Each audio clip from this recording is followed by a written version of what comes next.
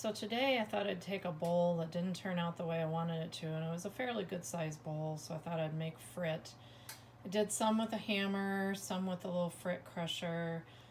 In the end I got, let's see here, I got about this much. That's pretty nice. I still need to go through it with a magnet because it's really just kind of a mix of fine, medium, and coarse.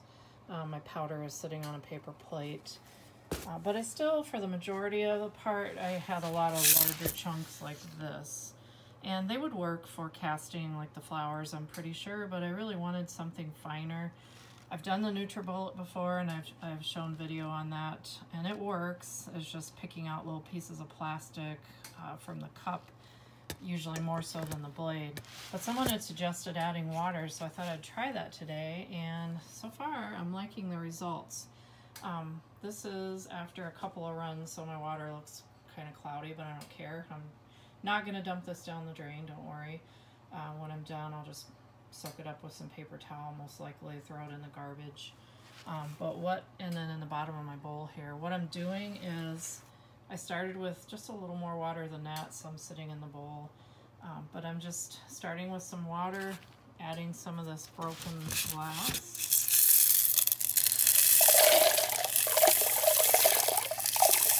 I don't want to fill it more than the max.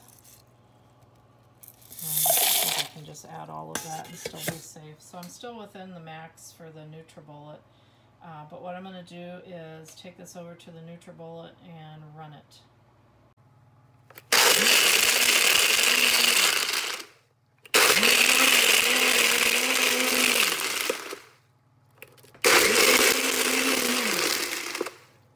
Let's take a look at this.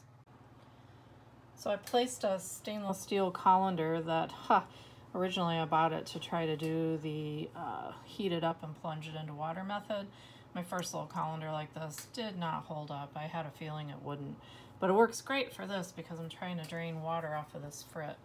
So here's what I have from that round in the NutriBullet.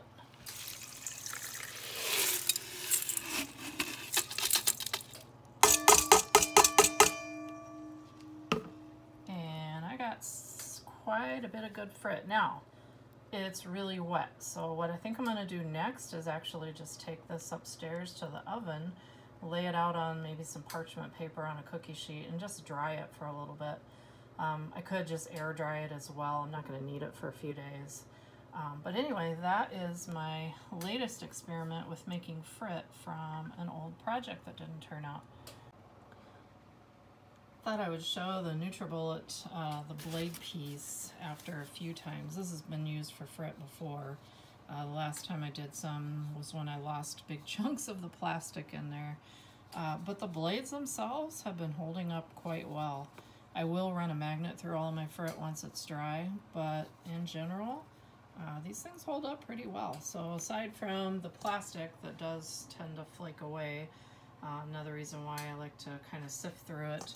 I do have the Frit sifting set here, but here is my Frit wet right now, but I am going to probably just spread it out onto a cookie sheet and dry some of that moisture out of it.